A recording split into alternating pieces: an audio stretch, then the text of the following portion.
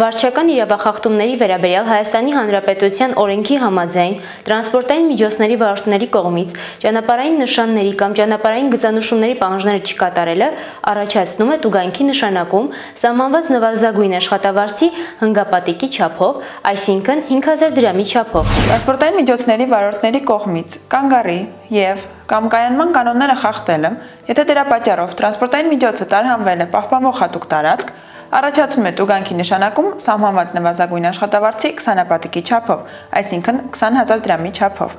Տրանսպորտային միջոցների վարորդների կողմից տրանսպորտային միջոցը հետիոտնային անցման վրա կանգնեցնելը առաջացնում է տուգանքի նշանակում սահմանված նվազագույն աշխատավարձի 15 պատիկի չափով, այսինքն 15000 դրամի չափով։ Տրանսպորտային միջոցը կանգնեցնելու մասին ոստիկանության ծառայողի օրենքով սահմանված կարգով տրված պահանջը վարորդների կողմից դիտավորյալ չկատարելը առաջացնում է տուգանքի նշանակում սահմանված նվազագույն աշխատավարձի 200 պատիկի չափով,